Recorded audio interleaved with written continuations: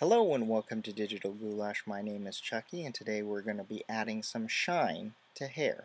Now I had a question from HAA82 and the question was, if I had this picture right here and the hair was flat, how could I get some of that magical shampoo to make this hair shine?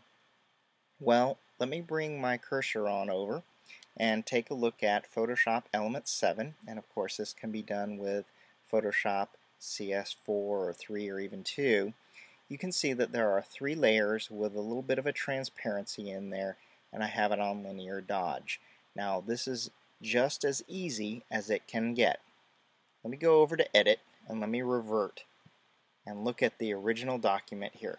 Now you can see the hair's kind of flat there. She's got real pretty eyes and there's a great shine to the eyes.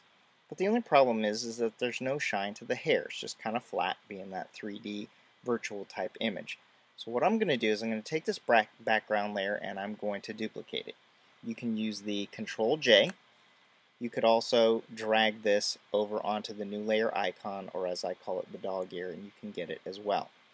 What we need now is we need a transparent layer between the two. If you hold the Control key down and you click on that dog ear, you get a transparent layer in between. Now, as you have probably seen in some of my other videos, if you hold the Alt or Option key down in between these two layers, what you get is this masking effect. Let me go ahead and show you how that masking effect works. We need to first change this transparent layer into linear dodge or add, and what that's going to do is give us the highlights. Then what we need to do is paint with this black or foreground color. You can also click this little icon if you have colors in there, and we're going to paint on this layer. Now where you want to paint is anywhere that should be highlighted. Now I'm on the Impressionist brush right now, so if I click on that and change it to the regular tool brush, you can see that my tool brush is 65 pixels and I have set an opacity of 9. Now we do want a brush that has a feathered effect to it. That's really the only stipulation. Now I'm going to start brushing on her hair. Now I only want the areas that are going to be highlighted or would be shiny.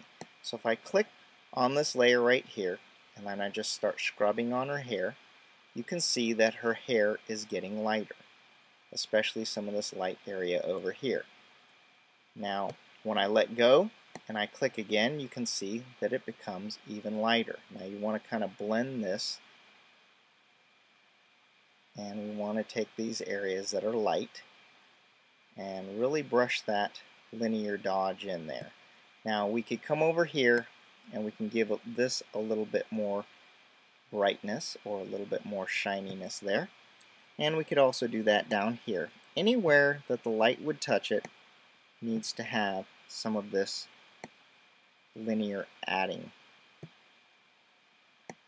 Go ahead and do that. Now, it's a very subtle effect that we have here, and you can see that it's starting to shine up a little bit. Now, I could blend this a little bit better, but let me turn the visibility layer off, or the eyeball, as many people call it. Let me turn it off. You can see that that's kind of flat there, and when I click on it again, you can see that it's really brightened those areas up and kind of given it a little bit of shine.